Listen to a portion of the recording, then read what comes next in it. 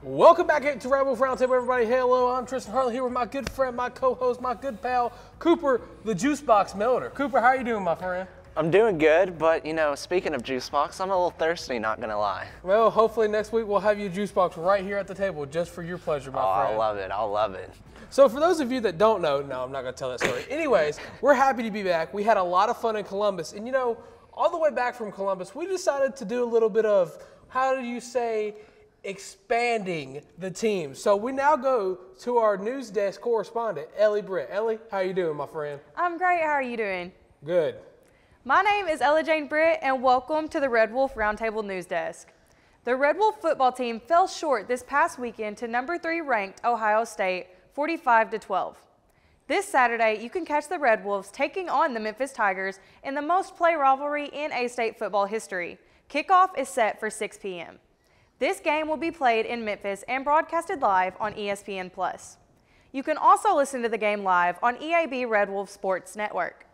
Moving on to Arkansas State volleyball, where we fell short in a 4-set match against Alabama this past Sunday. 3 of our Lady Red Wolves had more than 10 kills, but Alabama still managed to pull out the last 2 sets to finish out that 4-set game. The Red Wolves are set to play Eastern Washington Friday in the SFA Hampton Inn Invitational. These A-State women's golf team traveled to Missouri State this past week to play in the Payne Stewart Memorial, where Olivia Schmidt tied for 2nd place, making that her 11th career top 5 finish. Casey Sommer tied for 5th place, making that her 2nd top 5 finish. That's all from the news desk for now, so let's go back to Tristan and Cooper to discuss football's loss at Ohio State this last weekend. Cooper, it was a great time at Ohio State, man. We drove, almost 12 hours on the road with Mr. Sullivan and Peyton Burr. Man, Yes. That was a car ride to talk about, Yes. but not on the show. But, man, we had a lot of fun. And, unfortunately, we did come back with the loss. It still has a bitter taste in my mouth. I don't know about you, but, man, just what a great time it was. Cooper, how did you like the trip? What was your favorite experience? Well, obviously, my favorite experience talking about the trip was, we got to the stadium early. You had the college atmosphere around, We get checked in, and then, it was walking down that tunnel onto the field and just looking up where over 100,000+ people sit. That's a memory I'll never forget, walking into a stadium like that, just because you're like, you've gone to Arkansas State games, you've been around, but I've never been at a stadium personally that can seat over 100,000 people, and that was just something in general. And then being able to watch the whole stadium fill up was insane. Yeah, Cooper, so you brought it up yourself. We walked through that tunnel. We walked down the ramp. You look out and you see just 100,000+ empty seats. What was it, about 10 a.m.? It was probably a couple hours before kickoff. It was still cloudy. The sun didn't set yet. The mood of the game atmosphere hadn't set in yet. But, man, when you got into Columbus, the first thing you thought about was, man, I want to see Ohio Stadium. I want to see them Buckeyes play in the Horseshoe. And you know what? We're so fortunate that we got to be on the field.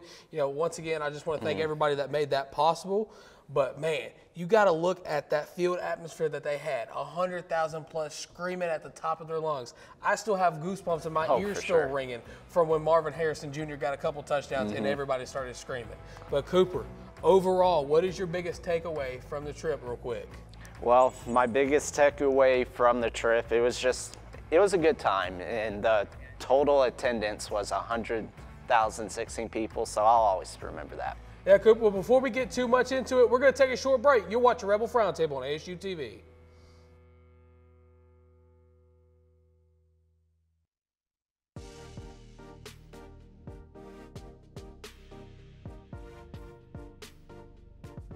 ASU TV, shows like Red Wolf Roundtable, ASU TV News, Westside Football, and more. Gain real-life experience while doing what you love. Get involved with ASU TV today.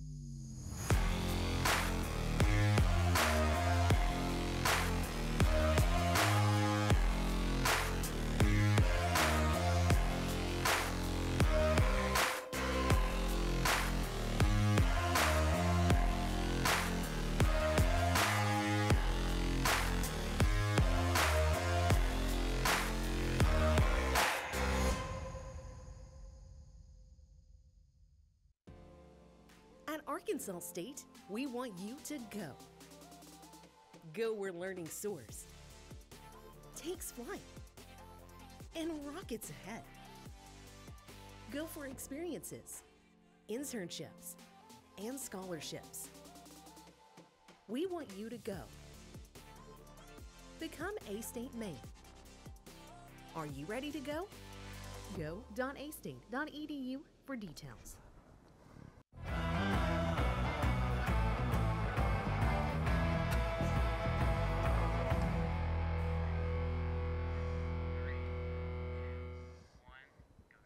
Welcome back to Red Wolf Roundtable, guys. Now it's time to dissect into the loss that Arkansas State got dealt by the Ohio State Buckeyes. Cooper, looking back at this game, what's the one thing that stood out to you the most in this loss that we had to Ohio State? You know, the thing that stood out the most was, I mean, like Butch Jones said earlier, you'll see later on in the show, the special teams for A-State really came in clutch. You know, you don't really talk about special teams, but when you're playing an opponent like Ohio State, you can't have many errors, and on special teams, that was one of them. In a game, speaking of that, man, Champ Flemings had a game for himself. Champ Fleming's got that dog in him. He does have that dog in him. He may be, you know, on the smaller size. I think he's about 5'6", something. I don't want to offend him. You may be small, but you got big heart, bro. But, you know, Champ Flemings had himself a game. And if we had to pick a player of the game, he's mine. Yeah, Cooper, I mean, you said it yourself, Champ Fleming had a game, really stood out the receiver position there, but now it really tests times that maybe we didn't need a rock star after all. But, you know, Champ Fleming, he had himself a great game. He really showed that he made some big-time plays in big-time moments, so I'm glad he's on our side and not the opposing side, but, man, James Blackman was finding him every step of the way. If he was going to a dig route, he was throwing it to him. If he was taking a slant route, he was taking it to him. If he was running all the way home to Mama June's house to get some pork and beans, he was still finding him there. It was just a great game overall, Cooper. You know, like we said, unfortunately, we didn't come away with the win. Butch Jones, you know, he had some comments to say, but you got to look at the stats if you really want to know what went wrong for the Red Wolves. You know, they had only 53 yards rushing. Coming off the game against Grambling, they had a lot more than that. You can't have that if you want to be able to play these bigger opponents and go out and upset them like an Appalachian State did or like a Marshall did. So for Arkansas State to go in there, tour the horseshoe, and only come out with 53 rushing yards, that to me was the prime moment where we just said, okay, this is y'all's game, run it away with it. Yeah, and one of those, you have to think, if you were watching the game, we had two different drives where we, you know, could have had 2 turnovers, 2 interceptions. But, you know, before we get into that, let's go ahead and take a look what Butch Jones had to say about the game. A lot of respect for Ohio State and Coach Day, and that's a very, very good and very talented football team. So we knew that it would be a challenge coming in here. When you play a team like Ohio State, every mistake you make is magnified. So you have to do a great job in not beating yourself, and I think that's what they do. They got great football players. They got really good schemes, and they force you to execute. You know, it's 17-9 with a little over 5 minutes to go in the first half, and we give up a score. And, you know, we go in at halftime, but then, you know, I didn't like the way we started the second half. I thought we lacked some intensity. And when you look at it, we had 2 3-and-outs offensively to start the second half. They went with the first 2 possessions and went down and scored. And so, but I will give our kids credit. You know, it's like I told our team, there are no moral victories. To be the type of team that we want to be, the type of program that we want to be, you expect to win no matter who the opponent is, no matter where you play them. That's kind of a mindset that we're building in our football program.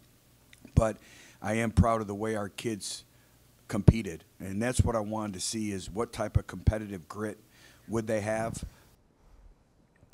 And yeah, Butch Jones had a lot of great things to say, and something he emphasized on, he said, there's no moral victories. Like, at the end of the day, they played a great game, but there's no moral victories. And something that he brought up that, you know, I was kind of glad he spoke about, you know, he was comparing, last year we went to Washington and we just got absolutely killed. And they said, you know, was there any difference in the locker room from that Washington game till now? And he said, Oh, for sure. We may have got beat 45-12, but, you know, there's more heart in that locker room. The players are playing together. They're all, you know, buying in because, you know, I feel like last year we had too many snakes in that locker room, so good thing they went to South Carolina and Texas State. Yeah, I mean, I'm glad we don't have a rock star in our locker room no more. But the fact of the matter is this: when you go down there and you're playing these big opponents, it doesn't matter if you're a former conference player of the year. It doesn't matter if you're a former high school player of the year. You got to communicate with your team if you want to be able to come into these big games like this and even stand a chance to even get in the red zone, let alone the end zone. So for Champ Fleming, James Blackman, you know, and the rest of the team to go out there and play the way they did, I can say confidently, and I don't care what anybody on social media or anywhere around here has to say about what I'm about to say, but I am proud of the Arkansas State Red Wolves against Ohio State. I am proud, and I will say that until the day I die. Arkansas State went to Columbus as an absolute underdog, and they came out and they came back showing that, hey, we can hang with the big dogs. We may not be able to beat the big dogs yet, but we have what it takes to communicate like a team and even put points on the board against the number 3 team in the country. And one thing, at one point in the game, it was 17-9, an 8-point game. That's a 1-score game, and we had the ball, and we could have tied it up. But, you know, things happen here and there, and, you know, it just wasn't our day for the upset. Right. Well, you know, we're going to take another short break. When we come back, we're going to be talking about some Memphis Arkansas State football. You're watching Red Wolf Roundtable on Arkansas State TV.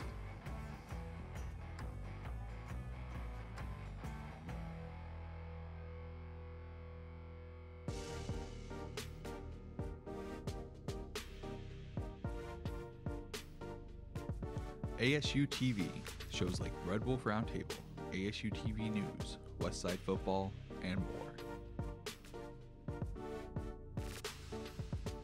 Gain real-life experience while doing what you love. Get involved with ASU TV today.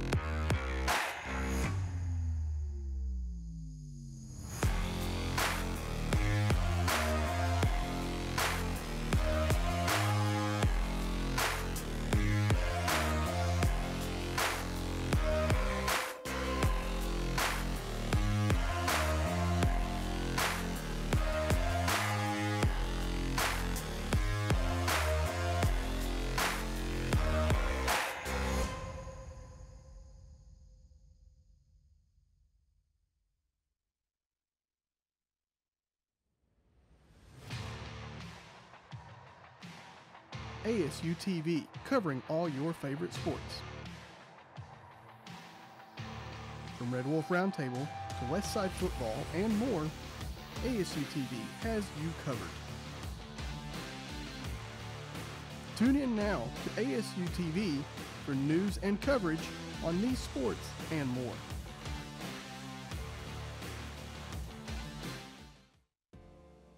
At Arkansas State, we want you to go. Go where learning soars, takes flight, and rockets ahead. Go for experiences, internships, and scholarships. We want you to go. Become A-State Maine. Are you ready to go? Go.astate.edu for details.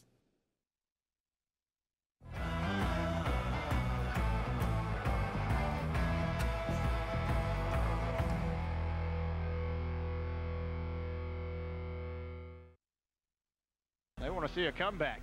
Sutherland gets away a spiral received by Jones at the 11. Running left across the 15, across the 20, 25, 30. Cuts back upfield, 35, 40. Running right across the 45. He's across midfield, 45, 40. 35-30, 25-20, 15-10, 5, touchdown Arkansas State, an 89-yard punt return for Arkansas State, and there are no flags on the field. Formation behind Hankins with 2 receivers left, handoff pitch, he is going nowhere, tackled by Cayenne Burns, who came in on the safety blitz back at the 45. Leonard, quick drop, throwing left side, it is caught, touchdown Arkansas State. Complete that time to Vernon Catlin on the 10-yard touchdown pass, and the Indians are within 2 scores with 2:13 remaining in the 3rd quarter. Well, we slipped Vernon in at tight end, and he's a good receiver. Here comes Memphis again. Leonard, quick drop, going deep right side. It's caught, touchdown Levi DeJeanette, touchdown Arkansas State. Oh, the fade route, one-on-one coverage, and a great throw, a great catch. I'll tell you what, Star, their defensive back challenging our DeJeanette one-on-one. Leonard from under center. 5-step drop, throwing right, caught by Brown, runs over a tackler into the end zone, touchdown Arkansas State. They have come back from 25 down to take the lead with 7:52 to play. And you said it, he ran over the defensive player. He was supposed to have been stopped at the 2-yard line. He would not be denied. He took 3 Memphis players in the end zone with him. Hudgens, quick drop, under pressure, throws over the middle, it's incomplete. Broken up by Kobe McKinnon, and Arkansas State will take over on downs. They will win this football game after they were down by 25 at the intermission. They trailed 31-6 at halftime. They lead 35-31. Memphis is out of timeouts with 49 seconds to play. ASU, as you put it, Coach, down to their final prayer here. They have the ball at their own 47-yard line with 6 seconds left, trailing by 3, and you'd think it's Hail Mary time. 3 receivers to the left, 1 to the right. Leonard from the gun, Wilkerson in the backfield with him. Yeah, and he's going to have to throw it a ton to get it to the end zone. 3rd down, quick drop, Leonard rolling left, trying to buy some time. Leonard will throw it deep downfield. He's got several men down there, and it is Touchdown. no signal. Touchdown Arkansas State! Touchdown flag! They have won it! No flags on the play! How in the world did he throw that ball down there and get that? I don't know. Touchdown, Arkansas State, and this ball game is over. Arkansas State, we got a break. Arkansas State has defeated Memphis on a Hail Mary pass, and I still don't know who caught it.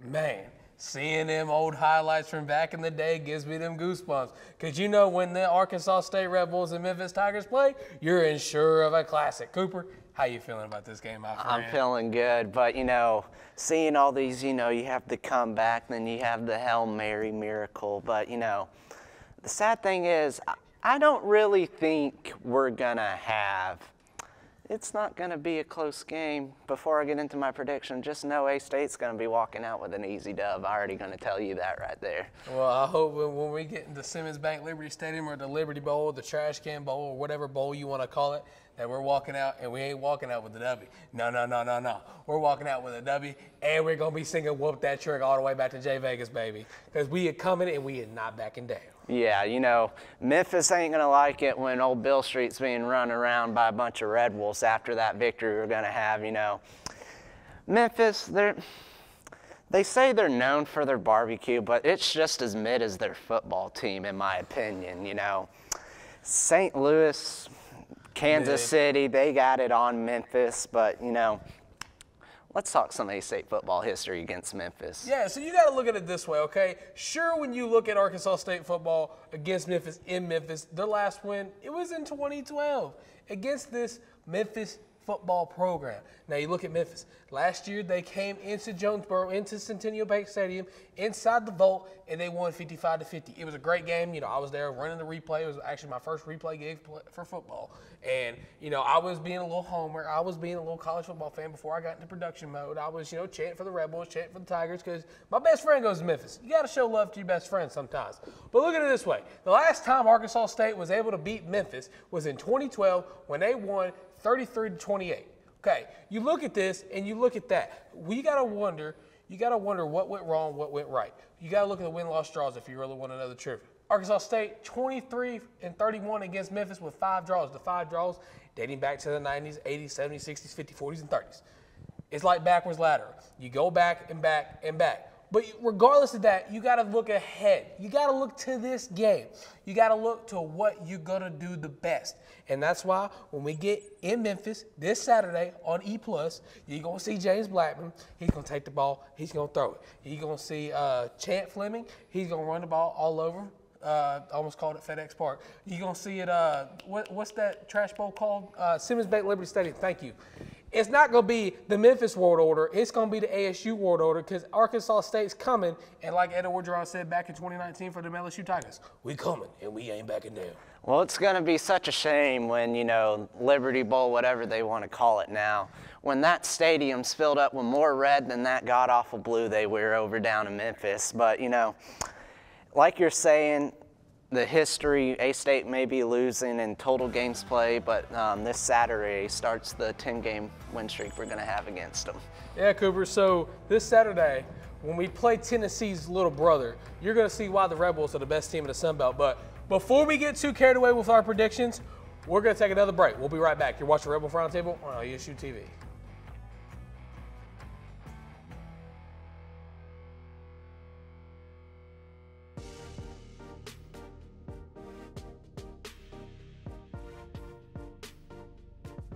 ASU TV, shows like Red Wolf Roundtable, ASU TV News, Westside Football, and more. Gain real-life experience while doing what you love. Get involved with ASU TV today.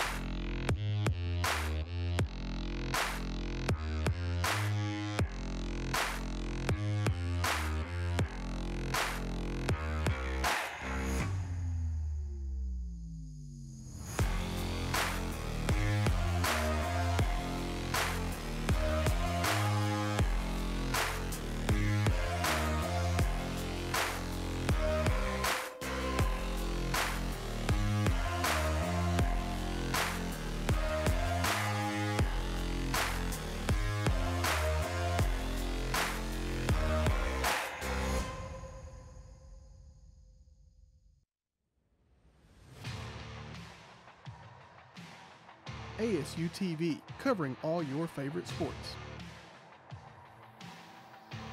From Red Wolf Roundtable to Westside Football and more, ASU TV has you covered. Tune in now to ASU TV for news and coverage on these sports and more.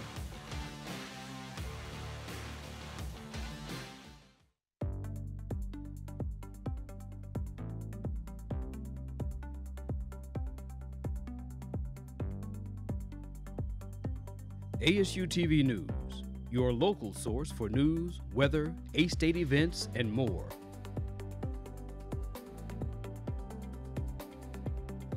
Tune in to ASU TV News now.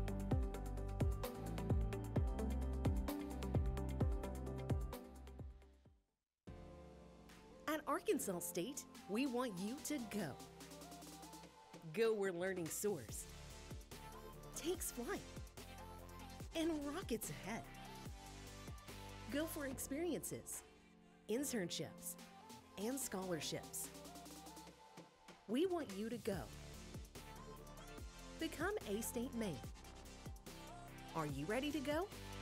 Go.astate.edu for details.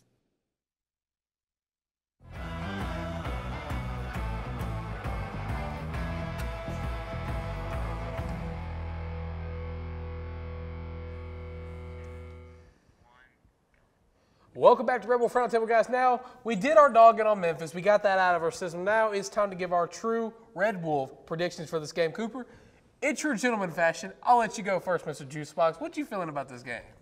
You know, A-State's going to be traveling to a little town called Memphis, Tennessee.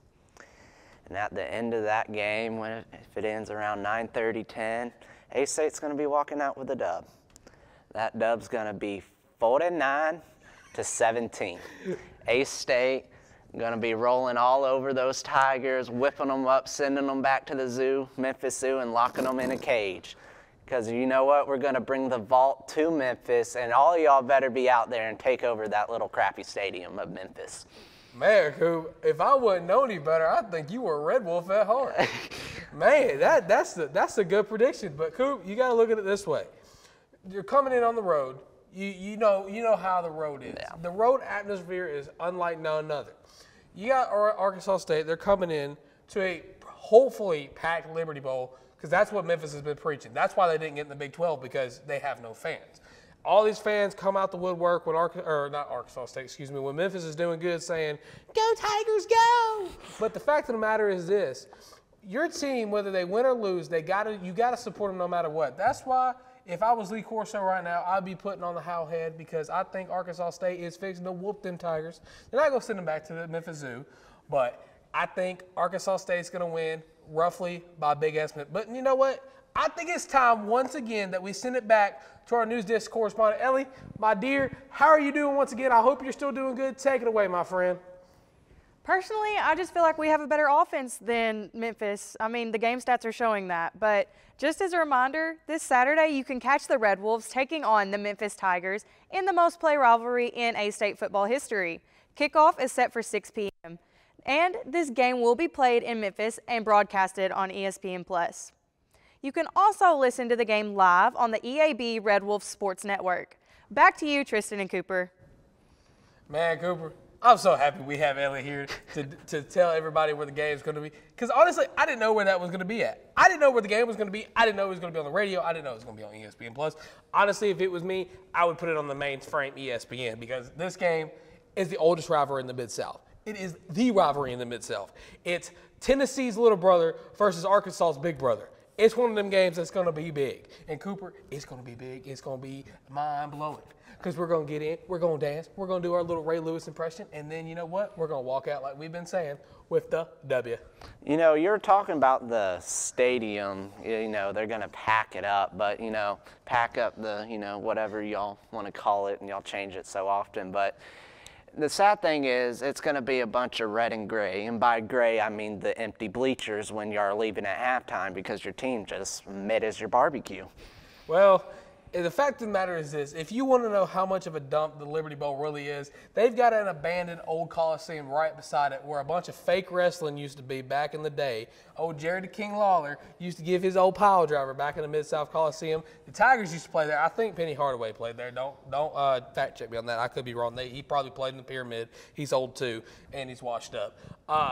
But really, it's just going to come down to who wants it more. You know, Seth Hennigan, whatever his last name is, he's thrown for over 500 yards, and, you know, he's an exceptional quarterback. He's a great young man from Texas. I met him last season when I did a little bit of scouting over there in Memphis to prepare for this upcoming game, because I knew we were going. I manifested it. But, man, it's going to be a great game. You know, in all due respect, you know, I hope both teams have fun. I hope it's a great game. I hope you guys come out, show your support for the Rebels. And Cooper, I'd give you some final thoughts, but you've talked enough, my friend. I think it's about time that we get out of here before somebody from Memphis gets too mad at us. But guys, this has been Rebel Roundtable. We'll see you guys in Memphis, and we'll see you guys next week. This has been Rebel Roundtable. We hope you guys enjoyed it, and we'll see you guys next time.